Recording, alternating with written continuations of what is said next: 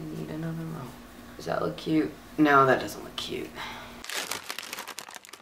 What's up everybody, it's Kat, and today I want to talk to you about gender spectrum. Not the gender spectrum you're probably thinking of, which is all the possible genders you could be in the world, but the organization called Gender Spectrum and the conference they host every year that I like to go to. So Gender Spectrum is a really cool organization. Their mission is to help people understand about gender and the importance of that. And they host a conference. They actually host 2 conferences every year, one on the East Coast and one on the West Coast. Even though I live on the East Coast, I always go to the West Coast one, which is in California. For the last 2 years, it's been in Moraga. It's been in Moraga, and it has been an absolute blast. And the conference on the West Coast holds a very, very special place in my heart because essentially it was the jumpstart for my medical transition. Last year, after I came out to my mom, she did some research, as supportive parents should, and just anyone should. And she found this conference and signed us up for it. And like a week or so before, she's like, okay, we're going to the conference in California. Hope you're ready. It's like, okay, that's cool.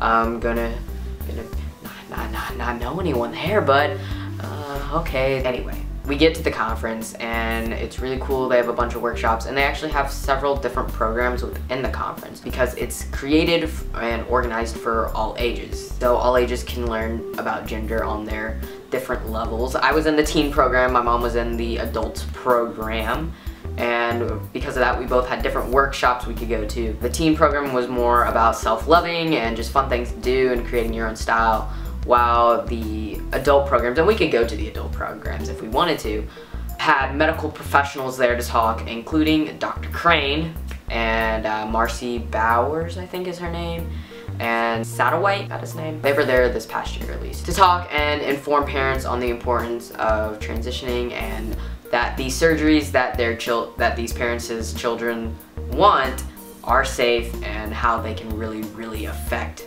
their child's life. And back to wherever I was going with the story, it is essentially the jumpstart of my medical transition because I remember on that Saturday, it was lunchtime and my mom, I was waiting lunch or looking for my mom, texting her or whatever, and she pulled me over and she stood there and said, told me, okay, I've gone to a lot of workshops and I've learned a lot and I wanted to tell you that I'm ready.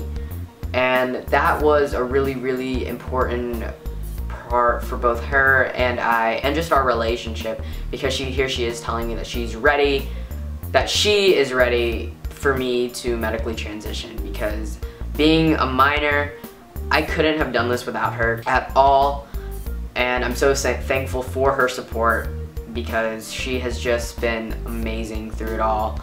And I really, really wish that everyone had the support I have and have been able to transition as quickly as I have, because it's that relief and just that warm feeling when your parents telling you that, you know, that they'll stand by you on your life-changing journey. It's just, you need that support, and especially for a minor to have that support, it's amazing. And I don't think I will ever forget that moment, and now because of this video, I know I'll never forget that moment. And I had been out for about 6 months, maybe 6.5 at that point, and I was ready to transition. I was ready to transition the moment I told her, the moment I came out. After that conference, literally everything was put in fast forward. It was really amazing how quickly we were able to get everything done. 6 months later, I had my first endo appointment, and then about a month after that, I got on testosterone, and then even a month after that, or 2 months, or somewhere just like within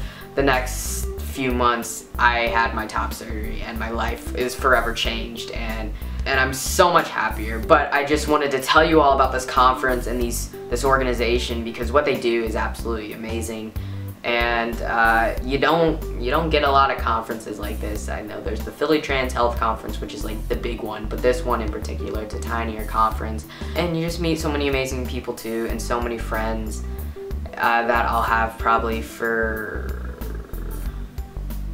a lot of my young adult life, hopefully the rest of my life. And it holds a very, very special place in my heart. I've heard it's a little bit expensive though, so it's understandable if you can't make it out there, but at least look into this organization and this conference, because I'd love to meet some of you all if you can make the trip out there next year, because I'm definitely going. I love it so much, and I get to see my friends every year. And that's really all I wanted to talk about. Just tell you all a little bit about this conference. And I'm blabbing and I'm repeating myself because the train of thought's gone. So yeah, I'll see you soon. Goodbye. Wow.